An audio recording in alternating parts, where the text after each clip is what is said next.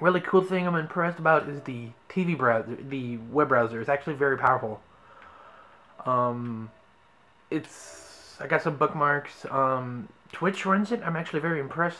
I thought Twitch was a flash only.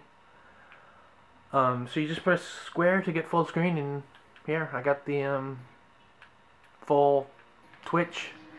Everything works. Let's press some. Browse some things. So what do we got here? We got LOLs. Anybody popular streaming LOL? Okay, we gotta definitely watch this because that picture looks stupid. You always like to watch people just like cam whore it up.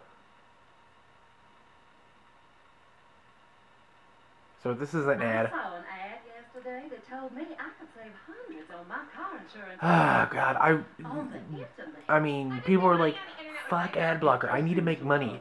How's about you put in ads that are relevant to gaming and not car insurance? How's about that?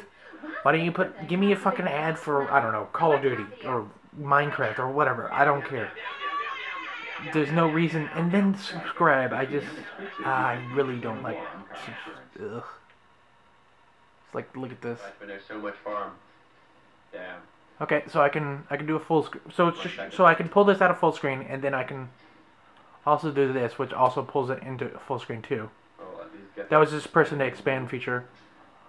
There's no options to change the resolution and all that stuff, but it's just the Grab my food and open the door for the dog who wants to steal my food.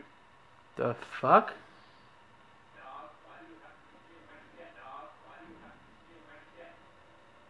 This is the stupidest stream I've ever fucking seen. He has a custom UI. That is really weird. He's in Italy. And then, you know, back out of here. Let's close this. There's another thing you can do is, let's see here. Options, let's go to bookmarks. YouTube.